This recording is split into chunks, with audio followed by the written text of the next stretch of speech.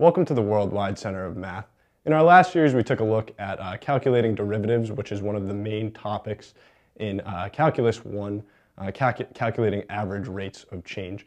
Today, average and instantaneous rates of change. Today, we're going to look at anti-differentiation, which essentially is the reverse process of taking a derivative.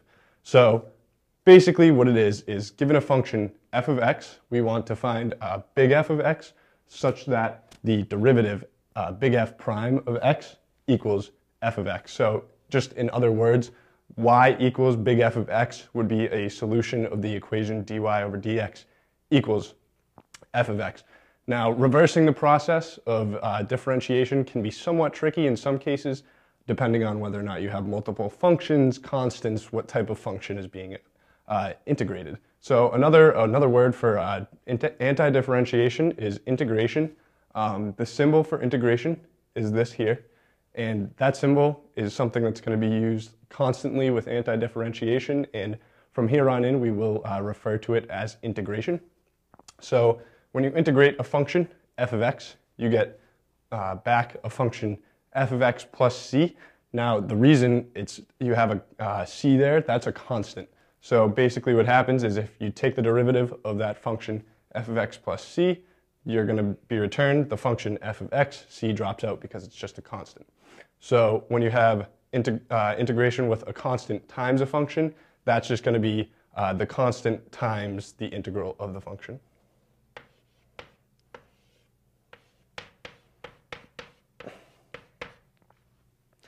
And our linearity of anti-differentiation rule will tell us that if we have two functions being multiplied by scalars and added or subtracted, we can actually break that into two separate integrals with the constants pulled to the outside.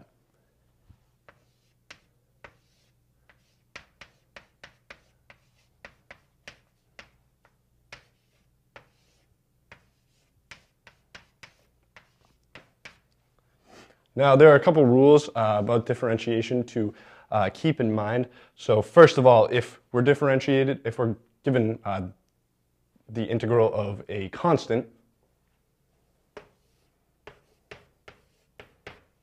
such as 1 dx, it's just the derivative of x is just 1. And we have to make sure that we're adding a constant. So when we go ahead and take the derivative of this function here, we're returned with 1. Another interesting function to take a look at is 0. It's just a constant because when you take the derivative of a constant c, it will just return 0. Now, another rule we have for anti-differentiation is the power rule, which states that if we have a function x to the p, where p does not equal -1, and this is going to be very important in a second when we take a look at the -1 case.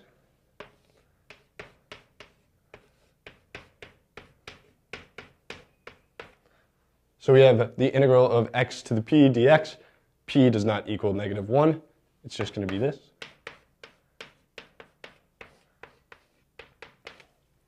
Now, if you can think of that in terms of what the power rule is for derivatives, go ahead and take the derivative of this function. It's just 1 over p plus 1 times x to the p plus 1. Do our normal power rule.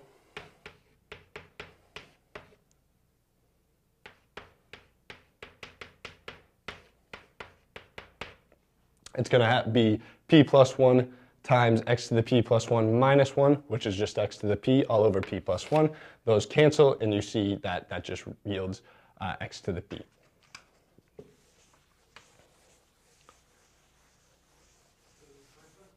So that's the case for a general p, but when we have p equals -1, well, we know that the derivative of natural log of x is actually 1 over x. So the antiderivative of x to the -1, or 1 over x, is going to be the natural log of the absolute value of x plus a constant.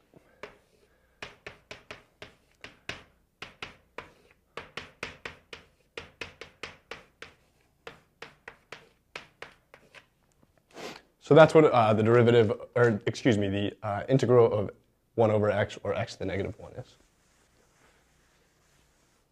Now we're going to take a look at just some basic examples of anti-differentiation or integration without bounds, and then later on we're going to take a look at definite integration. In this case, this might be referred to as indefinite integration. So the first function we're going to take a look at is integrate 7x cubed plus 3 square roots of x dx.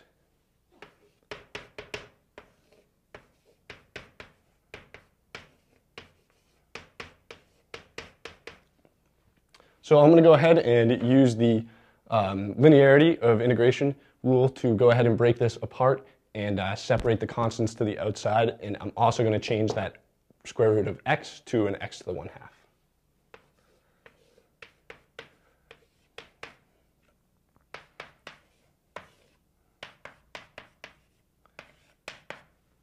So now we have two functions that we can just use the power rule for integration on. And this is going to become x to the 4th, remember p plus 1 over p plus 1, so it's going to be 1/4 x to the 4th. You multiply it by 7, so it's 7/4 x to the 4th.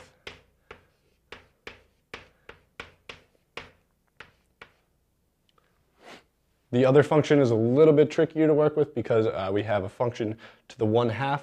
So 1/2 plus 1 is going to be 3/2. And then we're going to need to divide by 3/2 or multiply by 2/3. So we're going to do 3 times 2/3 x to the 3/2.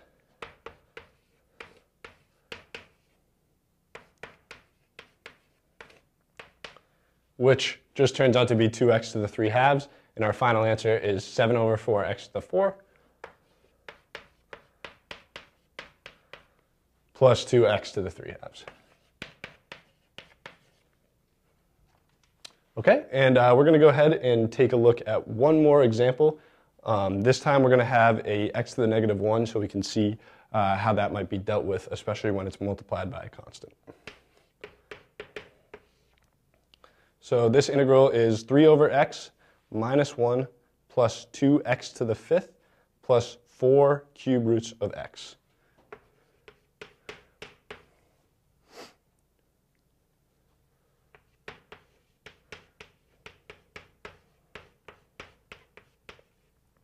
Now, instead of breaking this up into separate integrals, I'm just going to go ahead and calculate it all as one, but know that this could be broken up into 4 separate integrals, one for each term, and then you could calculate it out that way. Now, if we pulled the 3 out in front of the individual integral for 3/x, it would be 3 times the integral of 1/x, which is just 3 times the natural log of the absolute value of x.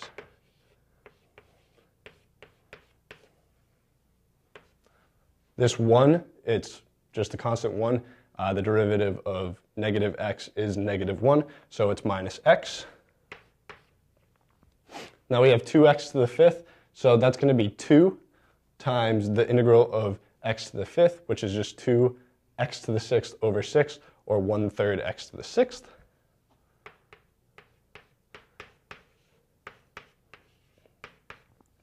And then we have 4 times x to the 1/3, pull out the 4, and then we have 4 integral of x to the 1/3 dx, which is just 4 times x to the 4/3 divided by 4/3, or times 3 out of 4, which is just going to be 3x to the 4/3.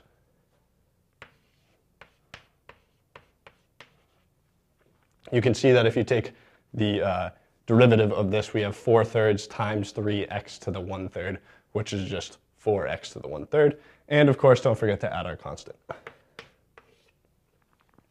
I made the mistake up here of not adding the constant to this function, but with indefinite integration, make sure you are always adding that constant. So basically, this resource is a really good resource for students who already have a strong basis in integration in integral calculus, Calculus 2. We strongly recommend using this video as a resource if you are in Calculus 2 or higher levels of calculus. But please do be sure to take a look at our other integral calculus lectures by the author of our calculus series, David Massey. Thank you for watching. For more math videos, please subscribe to our YouTube channel here. Or for additional resources, including affordable digital textbooks, please visit centerofmath.org.